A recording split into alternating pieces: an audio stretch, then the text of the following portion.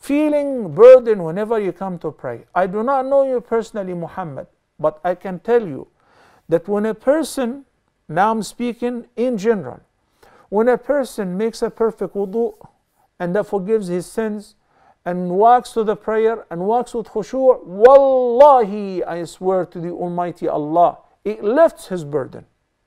It gives him sweetness in his heart. It gives him comfort in his brain, in his mind, in his heart. It soothes his thinking. It comforts him. As-salah, the prayer, is a source of comfort.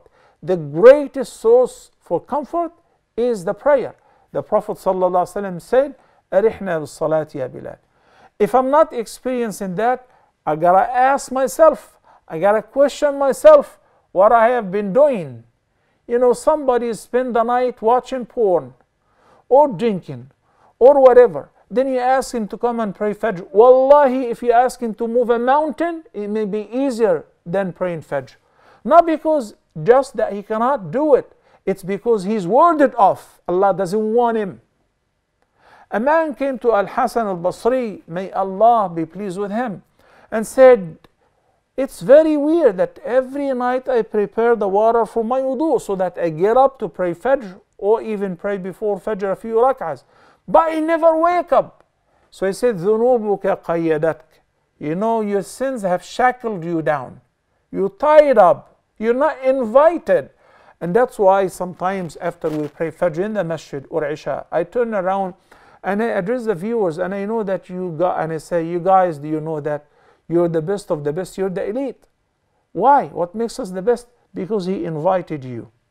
And when the greatest invites, when the greatest host invites selected people, that means those people are loved by him, appreciated by him. There are hundreds of thousands of people are walking in the streets, Muslims, but none of whom is invited.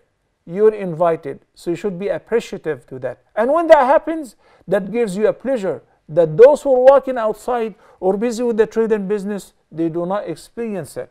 When you know that you are on Allah's side, إِنَّ اللَّهَ يُعْطِي الدُّنْيَا لِمَنْ أَحَبَّ وَلِمَنْ لَمْ يُحِبْ وَلَا يُعْطِي الدِّينَ إِلَّا لِمَنْ أَحَبَّ. The Almighty Allah grants the dunya, wealth, leisure, pleasure, children, business, positions, to everyone, whether he likes them or even he hates them, because it's insignificant. It isn't even worth a wing of a fly.